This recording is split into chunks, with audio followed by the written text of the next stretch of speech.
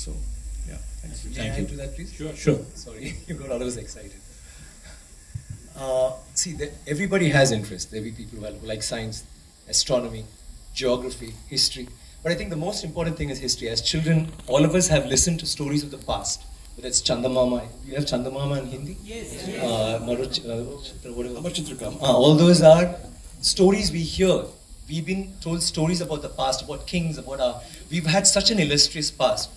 Just a small thing that I want to bring to your notice. We all talk about the pyramids.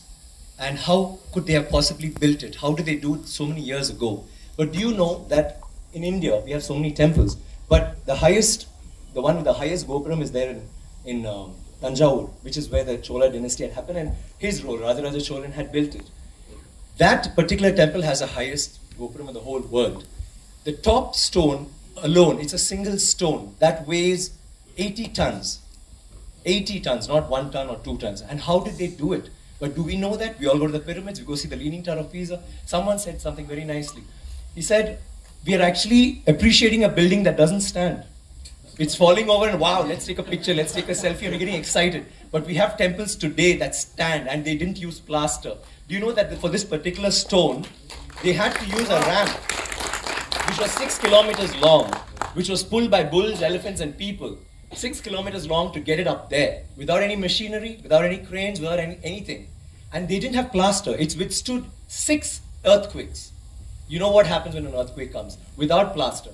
What they have done is they have an outer wall, then inside that they have a corridor of 6 feet, which is an open, just a corridor, and then they have another structure inside which goes all the way to the top, which is why they can withstand earthquakes, which is why they stood so long. So these are all things that we need to know about. This particular king has built 5,000 dams in his time, and he's made a water management ministry in that time. He's had elections for the village leaders.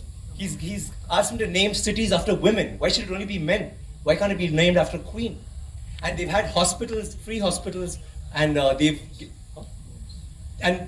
he actually brought loans. I mean, he used to give loans. He used to help people get dignity, not just throw money around. So this is something that's so illustrious. And this happened in the 9th century. I'm sorry I'm taking so much time. It happened in the 9th century when the rest of the world, you talk about superpowers today, the 9th century all this happened when we had the biggest maritime naval thing in the world. And it went all the way to Bali, all the way to Malaysia, and went till we sent emissaries to China. And you know what was the superpower doing then? America hadn't been discovered by Columbus till 500 years later.